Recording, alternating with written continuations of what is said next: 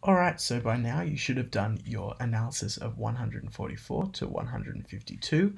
I'm going to take you through what I've found, and I'm going to start at the end, 152. So if you could all please have a look at that section. So the first thing I did is I went through and I picked out these bass notes: D flat, F, G flat, A flat. And the thing that I found the most interesting was that we actually have the same chord pretty much all the way through. We've got a D flat chord, a D flat over F. We skip over the G flat and we have a D flat 6 over A flat. Now that's cool because essentially it's just the one chord moving throughout the bar, and then we pass over the G flat, which is chord 4 of D flat.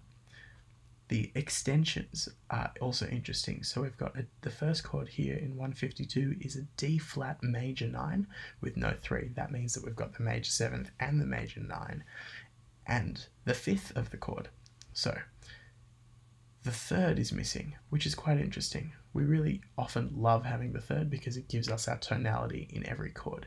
So that's an interesting choice that Stanhope has made.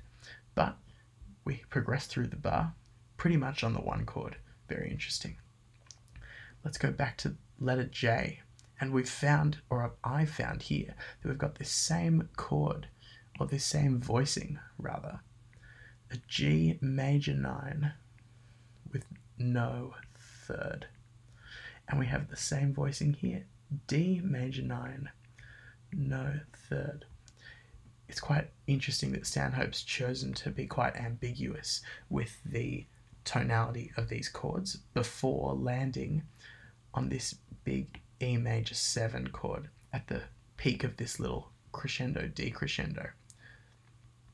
It then moves from the same E major 7 chord into a big E major 7 chord to another major 9, no 3.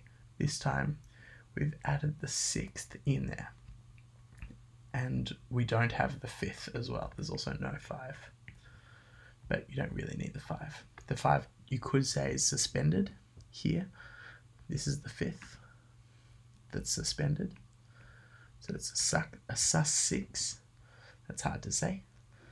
And we land at an A flat 7 over G flat.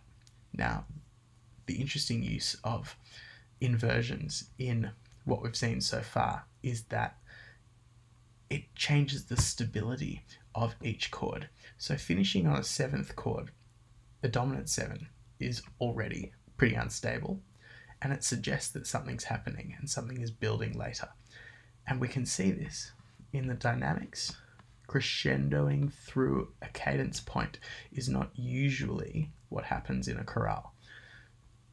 The fact that it's over the dominant 7th here, and we've got this G flat in the bass, really suggests that something is coming.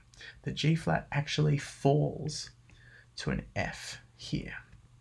Even though that we jump up an octave, we've still fallen from a G flat to an F, as you can see right there. Okay, the next analysis section is these 4 bars, and this is the trickiest part that I found. And let's go through it together. So we start with F and we just go up to a D flat. And then from here, we move up and back down. Again, we see a lot of added chords. A lot of this could just be defined as, I'm not going to call them cluster chords, but they're more just tonal clusters. We see a lot of added 4ths and sus 4s. The 4th is quite interesting because, as we've seen in a lot of contemporary music, the 4th scale degree is often utilized a fair bit in terms of the Lydian mode, which we haven't spoken about yet, but we will talk about at some point in the future. So the 4th is quite an interesting tone, and it's an interesting color as well. The way I've analyzed these chords is that I've taken it from the bass note each time rather than going from anything else. which means that we actually start and finish on an F minor chord. This one is an F minor 6 that we start on, and this one is an F minor 7 flat 9 that we finish on. There's no fifth in this last chord, but you don't really need the fifth to define the tonality. Yeah, so the D flat sus4 here, we've got the suspension here, but we've got the same note that carries through to provide the flat 9. So that's the flat 9. It's an interesting chord progression here, and it's an interesting tonal activity and listening activity as well. So it's a really good practice to actually go and get into the nitty-gritty and really get into this.